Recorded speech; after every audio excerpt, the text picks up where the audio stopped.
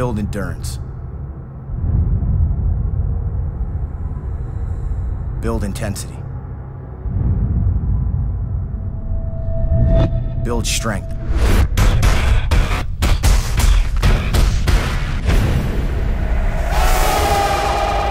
Myofusion probiotic from Gaspari. Build yourself.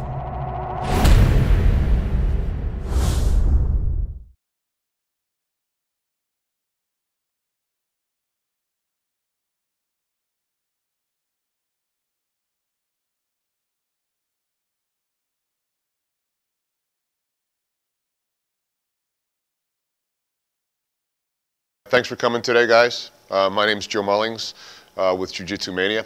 I'm going to present some information today on strength and conditioning specifically for combat sports. We're going to use an example today, one of the athletes we just trained for UFC 142, Edson Barboza. So we're going to take you through his camp, his S&C in his camp, the curriculum we put him through, and how we designed the curriculum and with what fundamentals in mind. I'd like to first of all thank our sponsors, Gaspari Nutrition, Mass Suits, which is a great training suit we suggest you consider looking at, and House of Pain. They've really evolved into a killer t-shirt company, so those guys support us.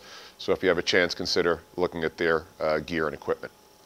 So as we look at the MMA world and we look at the BJJ world, we've spent over the last year soliciting and chatting with some of the top competitors, both gi, no gi, as well as MMA. And every single competitor has agreed that the S&C, strength and conditioning, and the nutrition are going to be critical for elite players and success in the sport. And we've seen this replicated already in Major League Baseball, football, basketball, all the big leagues.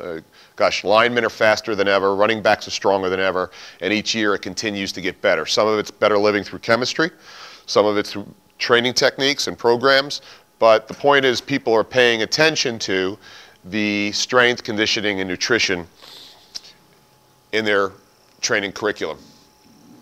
BJJ and MMA, we're getting more elite athletes in that sport. In the past, we didn't attract nearly as many athletes that we get the caliber today. So we're working with better athletes today, stronger, faster, naturally, and now what we're trying to do is enhance that with strength and conditioning and nutrition. As you put together your program, obviously there are a number of things to pay attention to, right? There's skills training, there's strategy training, there's strength, there's nutrition, there's conditioning, there's mindset. So all of these make up the complete fighter, the complete competitor. So you have to consider them all. We've watched over the years skills training ad nauseum. We all go to YouTube, we all go to the internet, we all buy Marcelo Garcia's tapes or whoever's tapes, and we spend a lot of time on skills training. But we aren't spending enough time until recently on the strength, conditioning, and nutrition side, which will allow you to execute those positions or the skills that you're going after. One of the things to remember, most competitive sports have a time limit to them. 9 innings, 4 quarters, whatever it is. And each of those quarters have a time limit.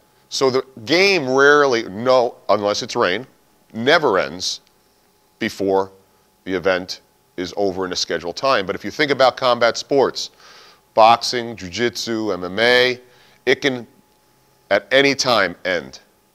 Why is that important? Because 2 or 3 seconds differential in having the strength or the energy to execute can end the fight with a submission or a strike. So keep that in mind. It's very, very important to keep that principle in mind because it will allow you to be faster, stronger, more sudden, and end the fight. What we're going to cover today is a view from 20,000 feet. So we will get into a little detail. I will get into a little science, very little science, but what I want this to be is more of a general principle understanding. First of all, as you train as an athlete or as a coach, you're never as good as you think you are, and you're never as bad as you think you are. And through a training camp, you're going to only have one best day, and you're only going to have one worst day. So it's critical to understand that as you take yourself through a camp or you coach somebody through a camp, that most days are going to be average. Now, it's where you set that average bar that's going to make a difference. The combat sports world expands, and while it expands, it's really shrinking because as it's getting bigger, we're able to access more competitors, more tournaments, more positions, more information. In the past, if you've been around jiu-jitsu for a long time, you've had certain styles or certain games come out of certain camps, whether it's a half guard or 50-50 or De La Riva or whatever it is, Marcelo X guard. So they would be sprung upon competitors at times at tournaments. But now everybody sees what's going on. It's rare that you see a new game come out, if you will, that will be differentiating factors. Part of that is killing some of the jiu-jitsu, because now it's all about everybody knows each other's game, and there's a lot of holding and stalling going on. But I'm going to go out on a limb here and say I think you're going to see a jump in jiu-jitsu, especially because we've already seen it in MMA. The levels keep on jumping and no stalling, because BJJ guys are going to start spending more time on becoming faster, more sudden, and more and stronger. Because in the past we used to have the argument, technique will outplay strength. Right? We've heard that the first day we got on the mat. That's how it was sold to us. Well, why don't we have strength complement technique? Right? The argument used to be, oh, I don't have to work out with weights, I do jiu-jitsu. Well, imagine if you worked out the right way and did jiu-jitsu with perfect technique. And you're going to see more and more of that occur. Strength, conditioning, and nutrition, at least proper, will allow you to get to your move quicker. What does that mean? Everybody's got a move, everybody's got a position, everybody's got a tendency that they like. It might be a right hand if you're in Edson Barboza. It might be Marcelo Garcia taking your back. Whatever it is, being faster, stronger, and having more endurance will allow you to get to your favorite spot to end the fight. So we're going to look at a couple things relative to BJJ, MMA, and wrestling. First of all, muscles use fat, proteins, and carbs for energy. They're all energy systems dependent. And that's what we're going to cover today, are energy systems. Intensity and duration will impact those. You're constantly transitioning between energy systems. And those energy systems, we'll go into a second, are your ATP, your anaerobic, and your aerobic systems. And then the lactic acid wave. We've all heard about people failing on the lactic acid side, right? You train, you train, you train, you train, you train, or you compete, and all of a sudden you just can't move anymore. We used the example recently of Carwin and Lesnar. Carwin was on top of it, right? Pounded the hell out of him. Man, he gassed. He turned purple, oxygen deprivation. He passed that lactic acid threshold and he could not recover. And oftentimes in this sport you can't recover. It takes entirely too long. Okay. Energy systems, building muscle, ATP, anaerobic, aerobic. We're going to talk about a program designed with those. We're going to talk about how BJJ and MMA use certain musculature and how we impact those. And then finally, a suggested training program to dominate those. First of all, just an overview. Your two energy systems. You've got an anaerobic and an aerobic. Within that anaerobic system, you're also going to have an ATP system. I just use this very simple graph of, on the left-hand side, you're going to see duration of maximal exercise. This means you're absolutely giving 100% effort. Anything in that 1 to 3 second time period is going to be an ATP anaerobic effort. As you slide down the scale here and you extend out quote-unquote maximal effort, you're going to see that there's a transition, an almost linear transition between sliding from anaerobic ATP to aerobic. So if you think about an MMA round, you're sitting around here most of the time, or a jiu-jitsu match, you're sitting around here, right? The impact and how you design your training program has to consider these items. Let's just talk about some quick sports for one more reference. Again, simple. You look at the marathoner. He or she is using almost 98% aerobic energy system when they run a marathon. You swing back to a 400-meter dash. There, 40% of the time, they're in that ATP mode, which is that first 5 to 10 seconds, athlete dependent. Then after that, they slide over to that anaerobic mode. And then finally, there's always a little tossed in there on the aerobic side. So as you design your programs for BJJ or MMA, just understand what energy system you're addressing. All right, so let's look at ATP. Let's just drill down on that. ATP, simply put, is your explosive energy. It's already existing at the cellular level in the muscle. It's sitting in there. When you blow it, it's gone. It does replenish itself, but during that 10, 15, 20-second time period, it's gone. The anaerobic system, which is your short term, it engages immediately after your ATP is blown. So if you've got 100% maximal effort going, you blow through that ATP in 3 to 8 seconds, 5 to 10 seconds, again, athlete dependent, training dependent. You're going to slide into that anaerobic system short-term mode. This is typically where you'll hear about lactic acid crash occurring. And how you train for that threshold we'll cut into in a second. Just digest this for a second. It's not nearly as complicated as it first looks. We're going to take you through an 11-week camp as an example. I'm not suggesting that this is the camp that you should do, but it's a reference point that we used for Edson in UFC 142. It was an 11-week camp. So here you'll see your 11 weeks. We back it down to an event. On the left-hand side here, you're going to see maximal effort. We have a strength phase, which we'll drill into. We have a recovery week. We have an endurance phase. We have a conversion phase. We have one other recovery and regeneration week. And then we have the event. In each of these, we're going to talk about strength, anaerobic, anaerobic, and then finally the conversion to the event, whether it's a jiu-jitsu match, a jiu-jitsu event, or an MMA fight. The recovery and regeneration weeks are critical to the athlete. Not enough time is spent on that. I watch people go through 8, 10, 12-week programs, and they're banging the heck out of their bodies. And especially if it's MMA, you've got boxing, wrestling, jiu-jitsu, strength and conditioning, and probably some aerobic work as well. You've got to give the body those weeks to rest and recover. And it doesn't mean you stop training, but what it does is you pull the string back on the duration of the train, but you keep the intensity high. And we'll go through some of that. Okay, so let's look at phase one, the strength phase. What we're trying to affect in the strength phase, and don't get too caught up in the picture, are two things we're going to talk about today. Myofibril and sarcoplasm. Those are the two parts of the muscle we're going to go after. When you work a muscle, you have generally two options. One is to make it much stronger, and one is to affect the endurance of it. When you're lifting heavy, you're actually in this myofibril phase. This is where you're thinking 2 to 5 reps, heavy lifts, lots of rest in between, and what you're doing is trying to put a very, very high strain from a weight perspective on the muscle. You're stimulating it to adapt to the load. So you're going in and you're affecting at this level through very heavy resistance on short reps the myofibers. So if you think about Olympic lifters and strongmen, great strength, not so great endurance in relative terms. The sarcoplasmic. So the sarcoplasm, if we look back at this, just think of it as a reservoir of energy that this fiber sits in. Just generally think about that cable, that myofiber, which is a pure strength, sits in a reservoir that we call sarcoplasm.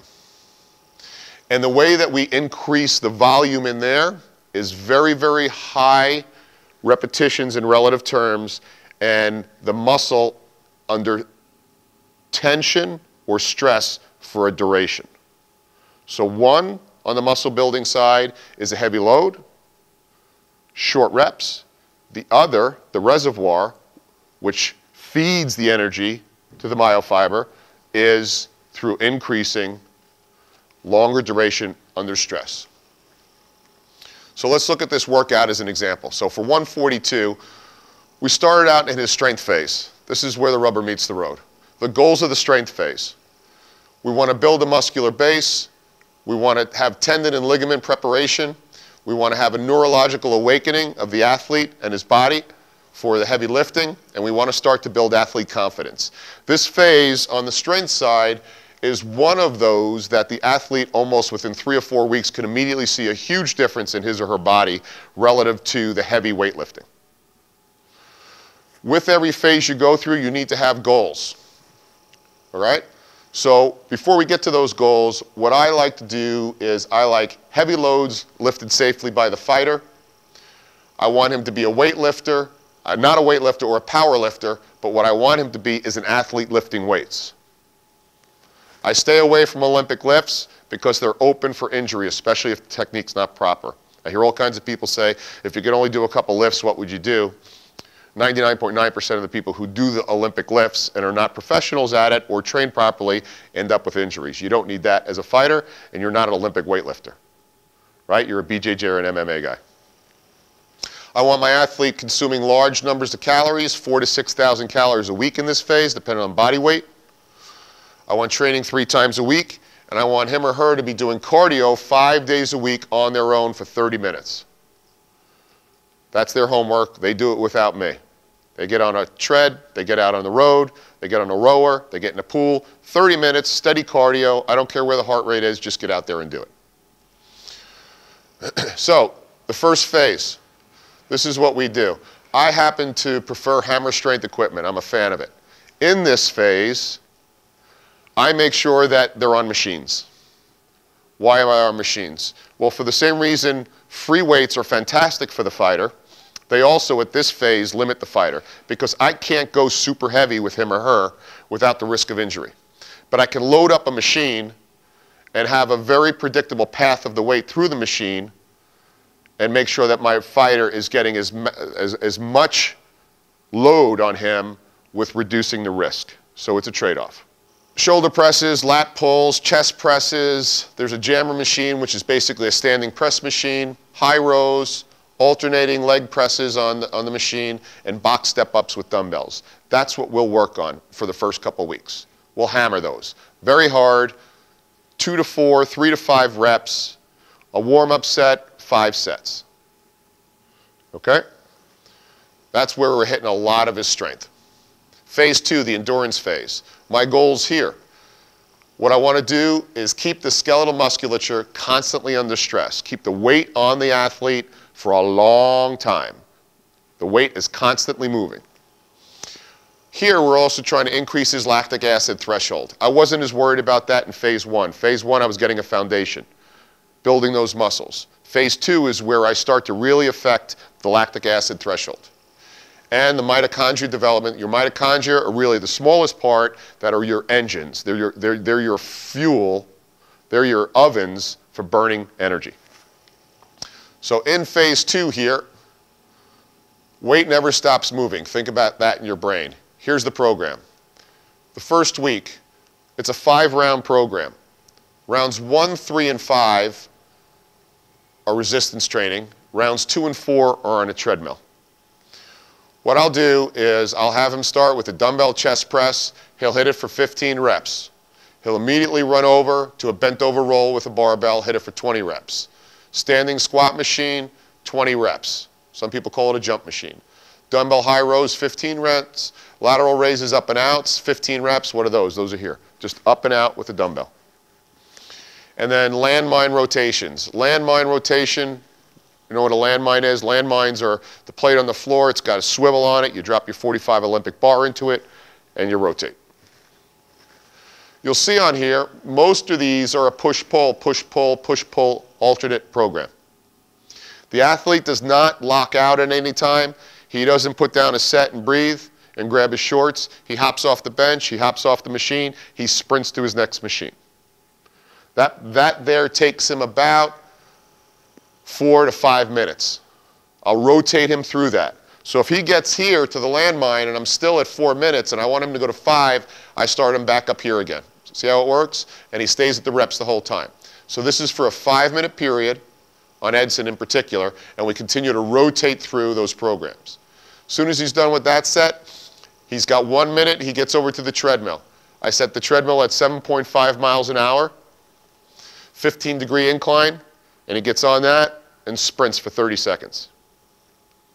He's allowed to step off it for 30 seconds after his 30, and then he gets it back on for 30 seconds. So it's a 30-30. That's what 30-30 means. 30 on, 30 off. And that will take him 5 minutes. You can do your math there. 30 on, 30 off, 5 reps. Okay, so that was round 2. He gets back over to round 3. He starts rotating through this again for a 5-minute period. We just rotate through it. Wherever he stopped off on the last one, I pick him up on the next. And then we continue to slide through the program. What you'll see here change, the exercises will change, and the treadmill will go down to 30-20s. So he'll be on it working for 30, and then he'll be off it resting for 20, jump back on it for 30, off on 20. 15 degrees, 7.5 miles an hour. Week 3, again, all this will be available on JiuJitsuMania for you to pull off, but push-pulls, treads. And you'll see here the treads are kicked down to 30-15s. Those are brutal. Psychologically, those are the toughest on the fighter. The weightlifting and everything else, the boxing, the kickboxing, the wrestling, no problem. You will find every fighter will emotionally, absolutely deplore the treadmills. Phase 3, the conversion phase. This is the payoff for the athlete. So this is where he starts to transition from the heavy endurance training now more towards thinking about getting faster and more sudden with his movements. And you'll see the conversion start to occur from strength to endurance. We've built the threshold up. Now we get to play. This is typically the part that the athlete is looking forward to because the payoff is there. Here what we want to do is we want to make sure we now have to psychologically start preparing the athlete for the event. As a coach, this is the point where as you exercise with him or her, you'll be talking about movements in the fight. It's no longer lifting a sandbag or running or working on a bungee cord. You want to convert those to movements on the mat or in the cage. And that's how you're coaching the athlete through this. And this is where we want to be careful and manage the potential of overtraining or burnout with the athlete. So here we are in the phase 3 conversion phase. What you'll see here is this, what we put together is 4 rounds. So he'll stay in a 5-round match here. And what we'll do is we'll tread 30-20. He'll do that for 3. He'll jump off. He'll do dumbbell push-ups, 8 aside. Dumbbell push-ups, basically, you're laying on the ground. You're doing a push-up, and you're pulling up. Down, pulling up with the dumbbell. Resistant band sprints, we'll put a big resistant band around him. He'll sprint down the mat or he'll sprint down the field, 30 yards by 3, treads 30-20. That'll be a 5-minute round. He'll then jump into the second round. Jump squats, dumbbell cleans, 40-pound ball slams, landmine again. Battling ropes, you guys have all worked with the ropes. We enjoy working with those. Try those with jumping jacks, they're brutal. Box jumps, 90-pound sandbag squats, treads, barbell knees to feet press. That's starting out with your knees on the mat. You've got an Olympic barbell. You jump up to your feet. You'll pick up the bar, put it back down, then drop back down to your knees. Chins, and then a Schwinn Aerodyne. So that's where we take him on the conversion phase. The final recovery and regeneration, this period here, 2 weeks out from the fight, it's critical when you're managing the athlete. What we want to do here is keep the motor running. You've taken him through 8 or 10 weeks. He's all fired up. He's in the probably best shape he's going to be in, but he's also potentially liable to start to really slide into a bad overtraining phase. So what we're going to take here is we're going to keep the intensity up, but we're going to cut the duration of the training program by 50%. So if I was working him 6 rounds, 5 minutes a round, keeping his heart rate up 170 to 180, this recovery regen week, we're going to cut the rounds in half, but keep the intensity high. Okay? So intensity stays high, amount of work done is cut in half. All I'm doing is thinking about speed here. Speed, suddenness, reaction time, identification of counters, all of that. That's all we're thinking about here is converting everything to speed. Whether he's working with his coach on his boxing, whether he's working with his jiu-jitsu guy on a certain position, it's all about speed here. And speed means recognition of an opportunity. Okay? Weight management also will jump in here dramatically. So in here, depending on where your athlete is, at this week here, right here, again, using Edson as an example, he will be at about 168, 169 pounds in this conversion phase. Our goal is 3 weeks out from the fight should be the weight that the athlete is fighting at. That doesn't mean what he weighs in at. It means what will he be fighting at when he steps into the cage or on the mat. So he's at 168 there. We take him to 155 for the fight. We bring him back up to 168 about 24 hours later. Okay, that's where I want him. That's where I want his body to be accustomed to. He worked all of his conversion phase in that weight. That's where we need to start to manage it in here. So when he hits here, we'll take him down to 161. If it's a week out from the fight, we want him right here about 160, 161. And then what we want him to do is cut 4 or 5 pounds as a 155er for fight day. I see too many guys starving themselves before 2-3 days out, and it's ridiculous. He's still consuming close to 1,500 to 2,200 calories other than the day before the fight or the day before the weigh-in. I'll make it also technique and strategy heavy. Typically at that point, again, speed, technique, details, strategy. How are we going to win the fight? What are we going to do? What is he drilling into his head? And again, his body's healing that entire week.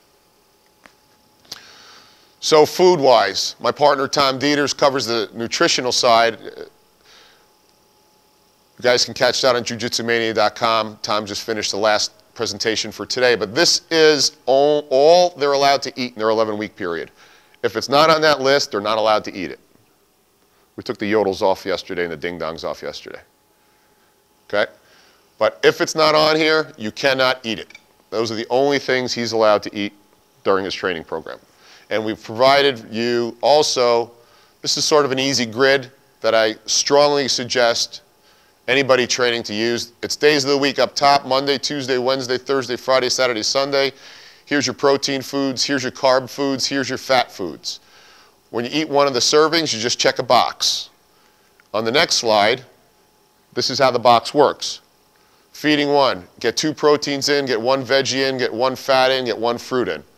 Feeding 3, 1 protein, 1 whole wheat pasta, 1 fat. So you see how it works? You just go in here. What can I get for my carb? I have to get 1 serving of tomatoes, 1 serving of cauliflower.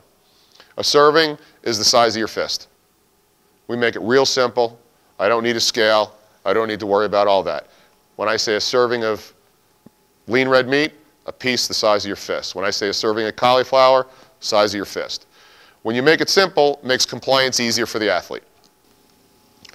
I want to mention the Gaspari Peak Performance Stack. I had mentioned them. They're one of our sponsors, and I was interested in their performance stack because what they have done is they've tried to address the key elements of the nutritional demands of a Brazilian Jiu-Jitsu or an MMA fighter, okay, with 3 product formulations. The first one is Anavite, which is their sport multivitamin formula. It also has beta-alanine and carnitine in it. So again, that essential nutrient demand can be addressed. Also, they have the Super Pump Max, which is their pre-workout formula with some of the branch chains and other components to support, again, what your body will be breaking down and accessing for an energy source during your workouts. And then lastly, Myofusion, which is their post-workout formula with high-quality, highly absorbable, bioavailable protein. So again, check those formulas out. As you do your homework, you're going to be looking specifically for the nutrients that your body's going to need to support Brazilian Jiu-Jitsu and MMA training. So give these some consideration. Okay, again, thanking our sponsors, Gaspari Nutrition, Mass Suits, and House of Pain.